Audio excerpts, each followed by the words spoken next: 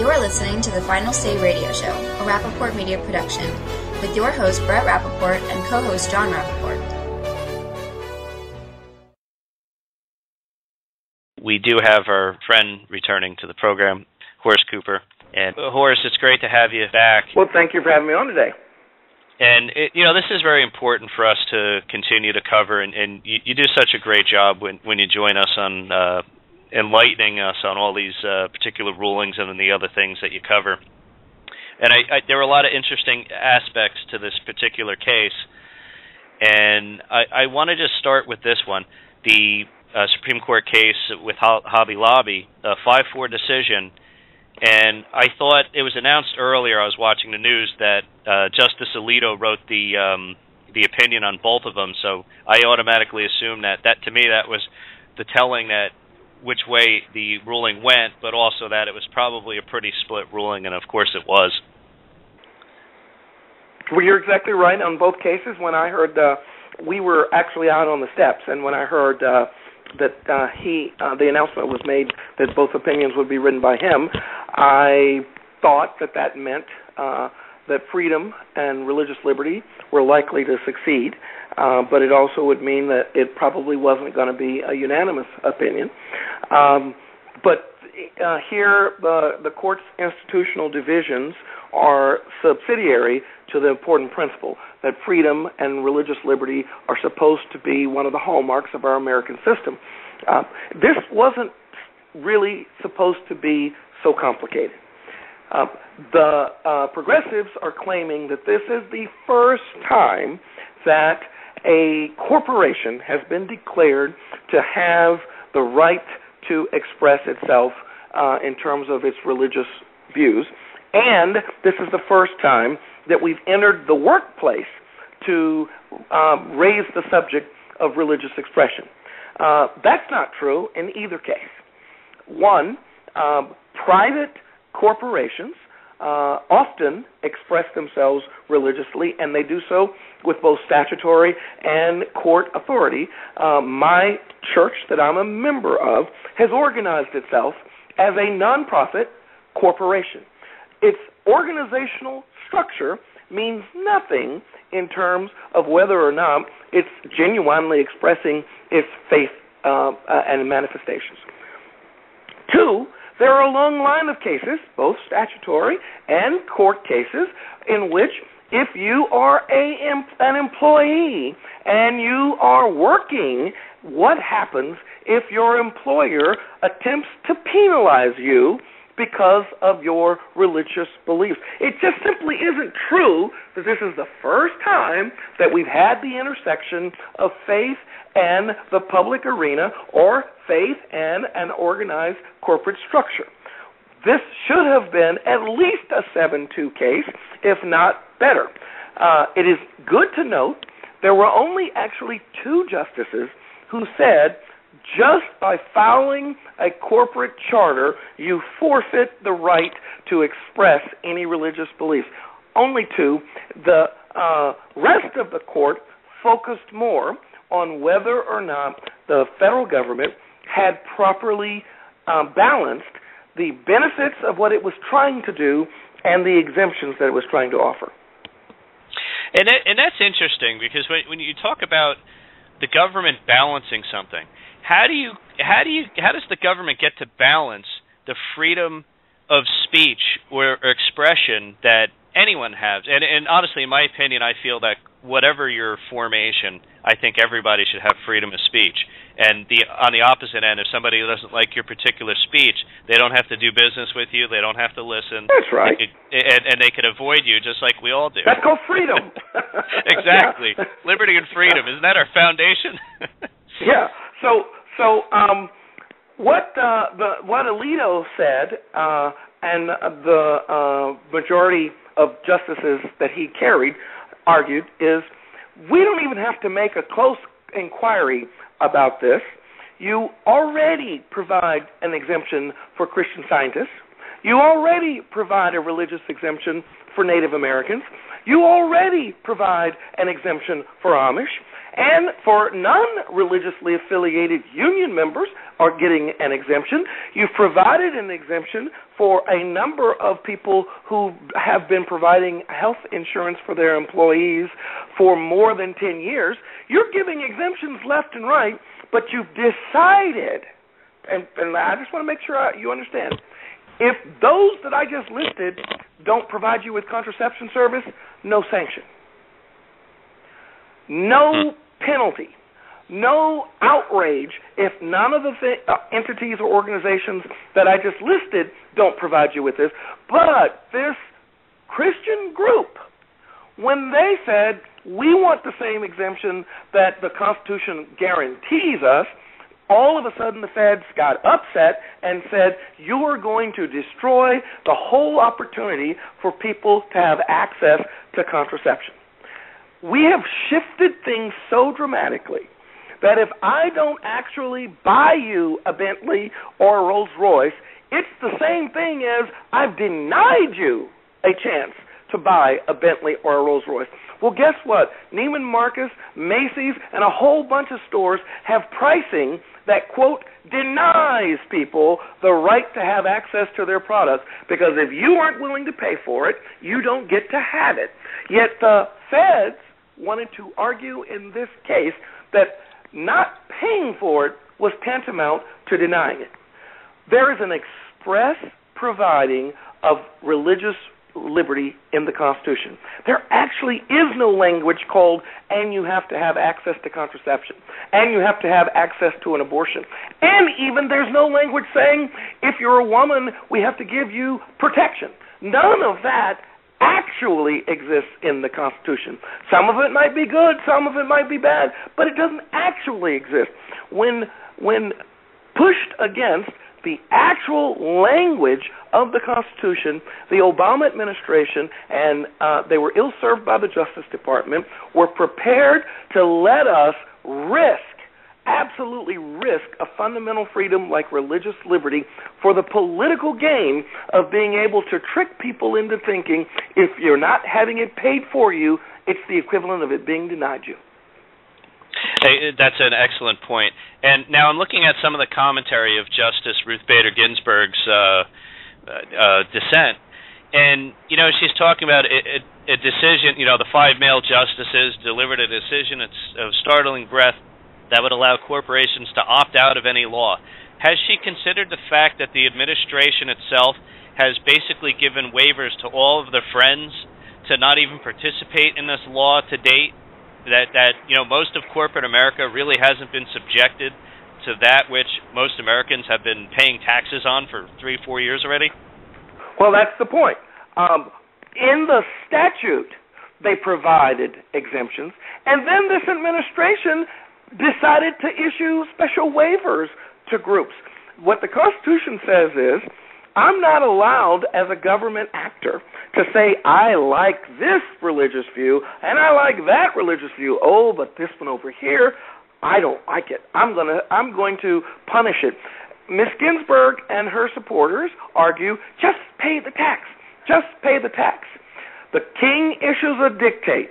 When the harp, the lyre plays, you're going to fall down and worship.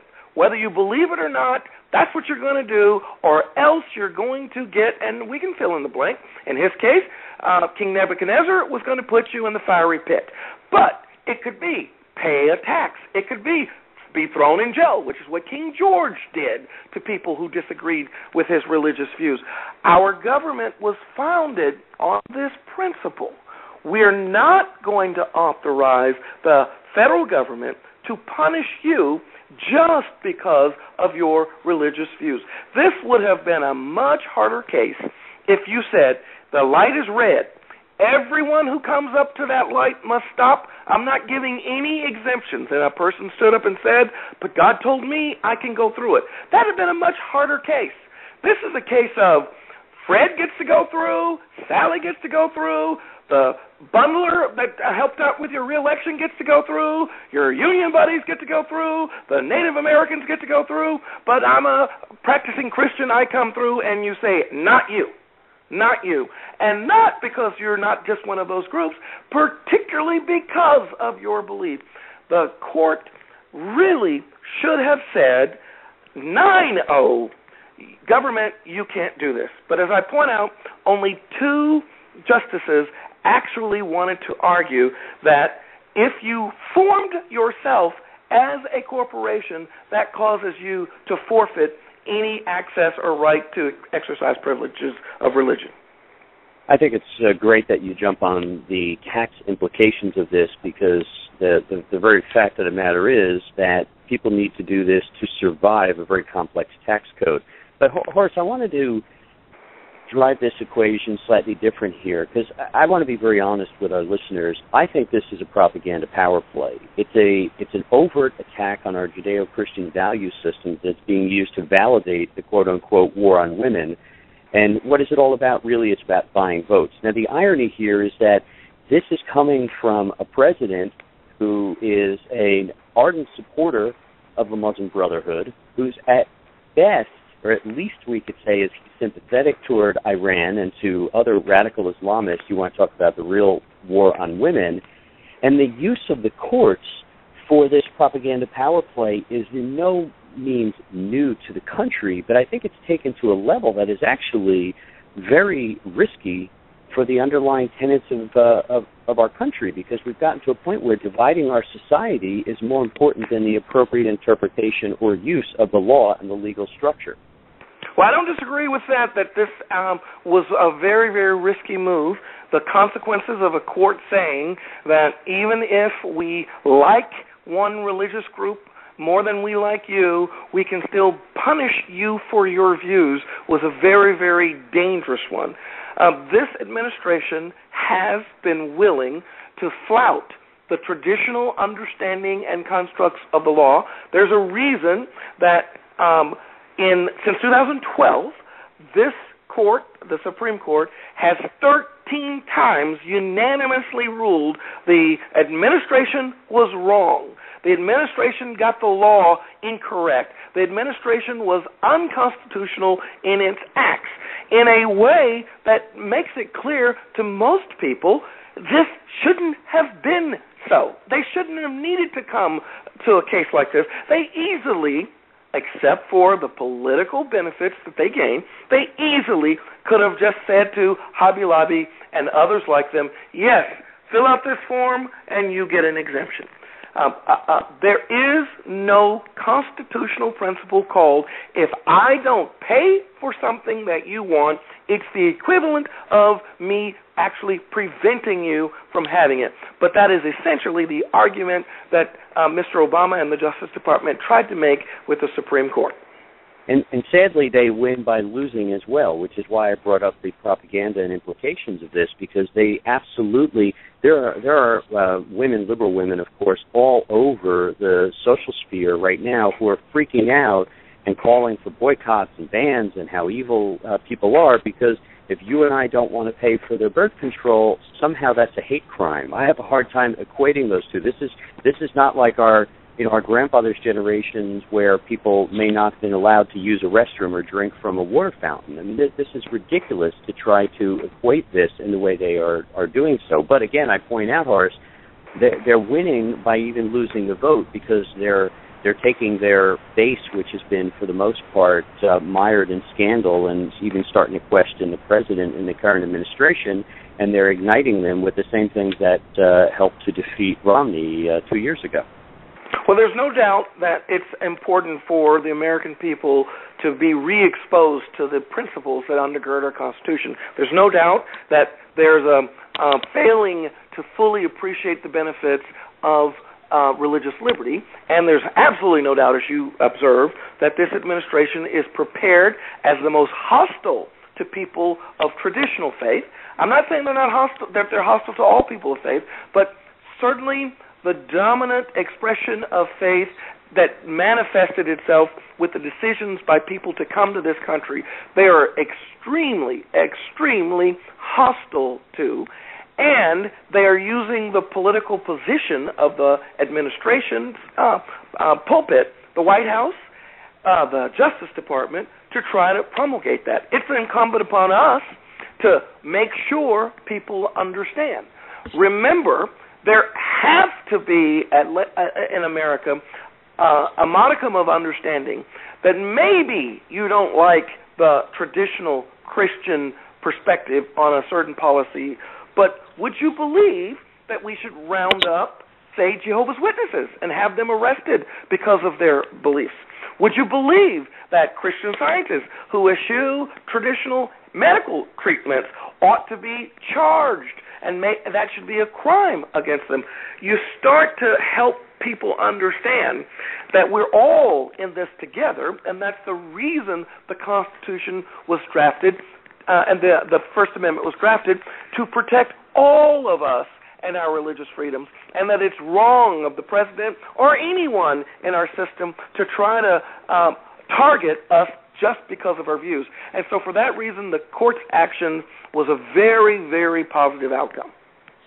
Yeah, I agree with you. Horace, just before we let you go, I want to just make this one statement. I've spoken to a few people from Oklahoma, including some members of Congress, who've told me that the Green family are very low-key people, and I've seen them speak at a few events, and they're really not looking for the public eye, and this was completely a matter of doing what is right by protecting their religious liberty. And I also want to add that I've actually done business with Conestoga, and in my past life, one of my past careers, we used to purchase things from them, and another, good people that worked for that company. And again, you're talking about a case of two companies that filed something to protect their rights. They are very good people.